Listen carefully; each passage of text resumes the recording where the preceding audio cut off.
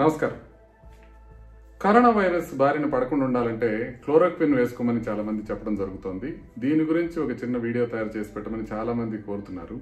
దానికోసం ఇది తయారు చేస్తున్నాను. కరోనా వైరస్ అనేది ఉధృతంగా రావడం బిగిన్ చేసిన తర్వాత కరోనా వైరస్ కి సంబంధించిన ఏ విధమైన మెడిసిన్ పనిచేయలేదు. అలాంటి టైంలో చాలా యాంటీవైరల్స్ ట్రై చేశారు. అంటే లోపినావిర్, రిటనావిర్ అనే టాబ్లెట్, రెమ్డెసివిర్ అనే ఇంజెక్షన్స్, ఇట్లాంటివి చాలా రకమైన మెడిసిన్స్ ట్రై చేసి దేనికి సరైన ఫలితం రాకపోతుంటే ఫ్రాన్స్ లో కొంతమంది డాక్టర్లు ఏంటంటే ఒక పేపర్ పబ్లిష్ చేశారు. దాంట్లో భాగంగా క్లోరోక్విన్ అనే మెడిసిన్, అజిత్రోమైసిన్ అనే మెడిసిన్ వాడినప్పుడు కొంతమందికి ఇంప్రూవ్ అయిందని తేలింది. అయితే ఇట్లా ఎపిడమిక్ వచ్చిన టైంలో ఈ స్టడీస్ కూడా కొంతవరకు మనం జాగ్రత్తగా చూడాల్సిన అవసరం ఉంది. నార్మల్గా స్టడీ ఎట్లా చేస్తామంటే ఒక 10,000 మందికి ఈ క్లోరోక్విన్ అజిత్రోమైసిన్ ఇచ్చి ఇంకొక 10,000 మందికి క్లోరోక్విన్ అజిత్రోమైసిన్ ఇవ్వకుండా ఉంటే ఈ ఇచ్చిన 10,000 మందిలో వాళ్ళకి గనక తొందరగా రిజాల్వ్ అయిపోయి ఇంటికి వెళ్ళిపోగలిగితే అప్పుడు క్లోరోక్విన్ అజిత్రోమైసిన్ పనిచేస్తున్నట్లు లెక్క. అయితే వీళ్ళు పబ్లిష్ చేసిన పేపర్లో చాలా తక్కువ మందికి మాత్రమే ఇచ్చి ఆ తక్కువ మంది మాత్రమే కొంతవరకు ఇంప్రూవ్మెంట్ ఉన్నదని చెప్పడం జరిగింది.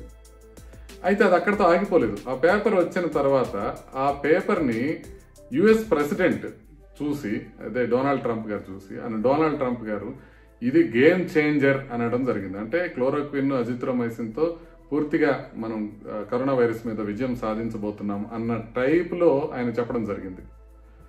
దాంతో విపరీతంగా క్లోరోక్విన్ కి కొరత ఏర్పడింది. క్లోరోక్విన్ ఎక్కడ దొరికితే అక్కడ టాబ్లెట్స్ కొనేసుకుంటాం మొదలుపెట్టారు జనాలు. యుఎస్ లో చెప్పినప్పటికీ ఇండియాలో కూడా క్లోరోక్విన్ కొనుక్కోవడం బిగిన్ చేశారు.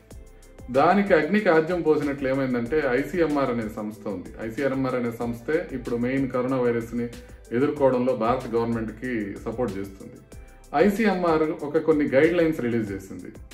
ఇప్పుడు ఫ్రంట్ లైన్ లో ఉండే హెల్త్ కేర్ వర్కర్స్ కి, అంటే డాక్టర్స్ కి, నర్సెస్ కి, వార్డ్ బాయ్ల, ఆయములు ఎవరైతే ఈ కరోనా వ్యాధిగ్రస్తులను చూస్తున్నారో వాళ్ళు మాత్రం ఈ క్లోరోక్విన్ టాబ్లెట్లు వేసుకోమని చెప్పడం జరిగింది.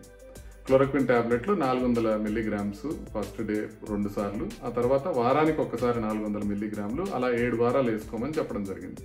అదేవిధంగా ఇంటర్నేషనల్ ట్రావెల్ చేసి వచ్చిన తర్వాత వాళ్ళకి కరోనా పాజిటివ్ వస్తే వాళ్ళ ఫ్యామిలీ మెంబర్స్ కూడా, దగ్గరగా ఉండే వాళ్ళని కూడా క్లోరోక్విన్ వేసుకోమని చెప్పి ఐసీఎంఆర్ చెప్పడం జరిగింది. అయితే ఇది పూర్తిగా ఎవిడెన్స్ బేస్డ్ అని చెప్పడానికి లేదు.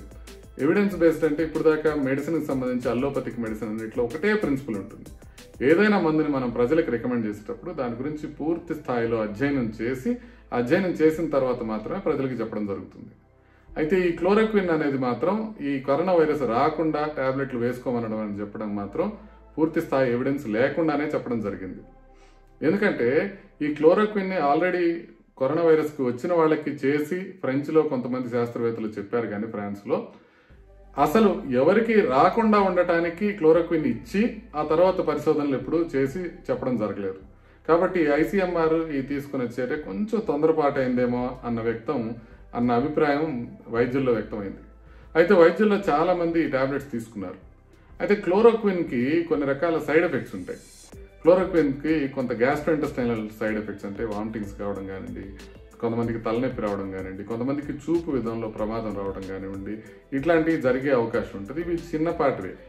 కాకపోతే ఇంపార్టెంట్ థింగ్ ఏంటంటే క్లోరోక్విన్ ని అజిత్రోమైసిన్ అనే టాబ్లెట్, అంటే మొదట్లో ట్రంప్ గారు చెప్పినట్టు క్లోరోక్విన్ అజిత్రోమైసిన్ కలిపి వేసుకుంటే కనుక గుండెకి రిథమ్ డిస్టర్బెన్సెస్ వచ్చే అవకాశం బాగా పెరుగుతుంది. కాబట్టి గుండె జబ్బు ఉన్న వాళ్ళలో ఈ రెండు కలిపి ఇవ్వడం అనేది కొంచెం డేంజరస్ థింగ్. అయితే ఎవరికి గుండె జబ్బు ఉందో ఎవరికి గుండె జబ్బు లేదో మనం పరీక్షలు చేయకుండా తెలియదు. కాబట్టి వేసుకునేటప్పుడు ఈ జాగ్రత్తలు గుర్తుపెట్టుకోవాలి. ఐసీఎంఆర్ చెప్పింది క్లోరోక్విన్ మాత్రమే వేసుకోమని. క్లోరోక్విన్ ప్లస్ అజిత్రోమైసిన్ వేసుకుని ఒక డాక్టర్ గారు, అనస్థిస్ట్, యంగ్ పేషెంట్ 39 years కే చనిపోవడం జరిగింది. ఆయన కేవలం ఎట్లో కొట్ట మనం కరోనాని ప్రివెంట్ చేసుకోవాలి అని, కరోనా రాకుండా ఉండాలి అనే ఉద్దేశంతో ఆయన క్లోరోక్విన్ తీసుకున్నారు, దాంతోపాటు అజిత్రోమైసిన్ తీసుకున్నారు. ఆ 2 కాంబినేషన్స్ కలిపి తీసుకోవడం అనేది కొంచెం డేంజర్ కాబట్టి గుండె ఆగిపోవడం జరిగింది. ఇదే విధంగా క్లోరోక్విన్ మాత్రమే వేసుకుని ఇలాగే గుండె రిథమ్ డిస్టర్బెన్సెస్ వచ్చి ఇంకొక డెర్మటాలజిస్ట్, ఆయన సినిమా యాక్టర్ కూడా తమిళనాడులో చనిపోవడం జరిగింది. ఆయనకి అండర్లయింగ్ హార్ట్ ప్రాబ్లం ఉందేమో అని డౌట్ వ్యక్తం అవుతున్నాయి. అంటే అండర్లయింగ్ హార్ట్ ప్రాబ్లం ఉన్నవాళ్ళు ప్లస్ హార్ట్ ప్రాబ్లం లేకపోయినా కూడా ఈ 2 కాంబినేషన్ వేసుకున్న వాళ్ళు కొంచెం ఎక్కువ రిస్క్ లో ఉంటారు. కాబట్టి ఎవరైనా క్లోరోక్విన్ టాబ్లెట్ వేసుకుంటున్నట్లయితే వాళ్ళు ఖచ్చితంగా వాళ్ళ ఓన్ రిస్క్ మీద తీసుకునే వేసుకుంటున్నట్టు మనం గమనించాలి. అదేవిధంగా ఈ క్లోరోక్విన్ ఖచ్చితంగా హార్ట్ ప్రాబ్లం ఉన్న వాళ్ళు వేసుకోకూడదు. హార్ట్ ప్రాబ్లం ఉన్నా కూడా లేకపోయినా కూడా అజిత్రోమైసిన్ క్లోరోక్విన్ కలిపి కాంబినేషన్ అసలే వేసుకోకూడదు. తర్వాత ఒకవేళ వేసుకుందామని అనుకుంటే వైద్యుల పర్యవేక్షణలో మాత్రమే వేసుకోవాలి. అంటే డాక్టర్ గారిని అడిగి ఏమేమి పరీక్షలు చేసుకోవాలి. ఎస్పెషల్లీ ఒక ఈసీజీ తీసుకుంటే దాంట్లో క్యూటీ ఇంటర్వెల్ అనేది మనం నిర్ధారిస్తాం. ఆ క్యూటీ ఇంటర్వెల్ నార్మల్గా ఉన్నవాళ్ళు కొంతమంది వేసుకోవచ్చు. కాబట్టి క్లోరోక్విన్ అనేది మూకుమ్మడిగా అందరూ తీసుకుని వేసుకునే టాబ్లెట్ కాదు. దానివల్ల సైడ్ ఎఫెక్ట్స్ ఉన్నాయి. కొంతమంది ప్రాణాలు పోయే అవకాశం కూడా ఉంది.